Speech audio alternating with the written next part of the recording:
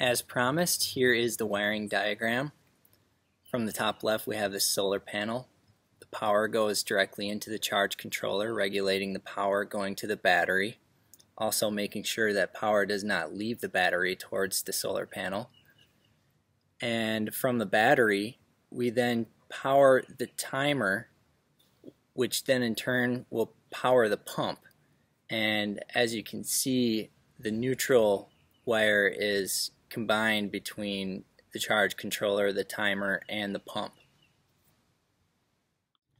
Here's a solar panel installed. As you can see, I have it on a bracket. The bracket is adjustable and it can be mounted on either a flat wall surface or a pole. The reason why I got an adjustable bracket was so I can adjust it in the summer and in the winter seasons so that I can be perfectly perpendicular to the sun. I also have it facing exactly south.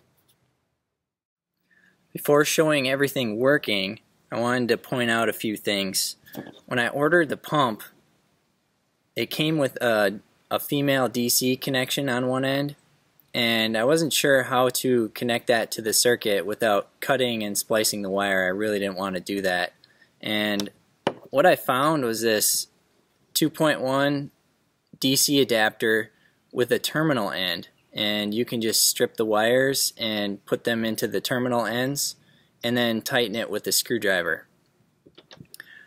In order to connect the rest of the circuit together, I had to use these terminal ends, and what I'd have to do is strip the wire and put these on and crimp them using a wire stripper and crimper like this. These little pieces allow you to connect your wire to the terminal connection pieces on the timer switch in the battery, etc.